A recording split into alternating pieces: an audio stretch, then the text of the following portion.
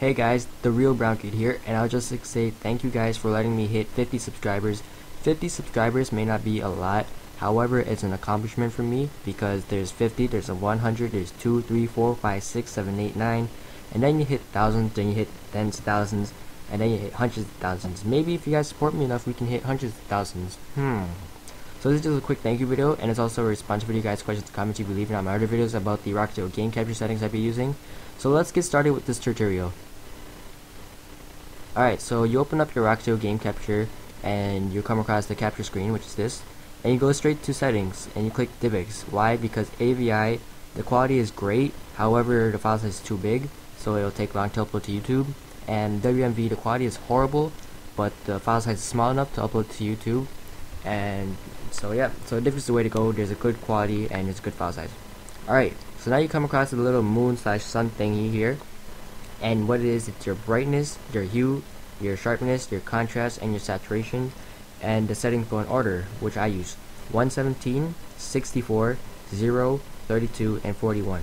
Why is the sharpness 0, you might ask? Because the Roxio game capture has too much sharpness, even with basic settings, so it's always good to drop it down straight to 0 before you start recording. Alright, so now that you're done with your recording, you go to edit and share.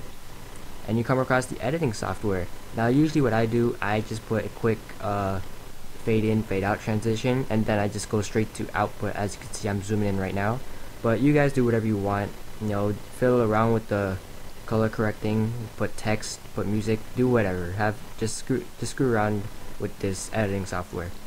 Alright, now that you're done, you're gonna go to output like I zoomed in earlier, and you're gonna click video file quality, and you're gonna change it to DivX HD 720p at 60 frames per second.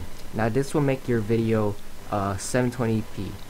Now usually the Roxio game capture isn't 720p, but if you render it in 720p, it will become 720p. So yeah. Anyways, thank you guys for watching. These are the settings I use for the Roxio game capture. I will leave a link to everything down in the description. Not a link, but like a description of the settings I use. Please like and favorite. I put a lot of time into this video, and it took me many takes because it started screwing up. And I will see you guys later. Peace out. Bye.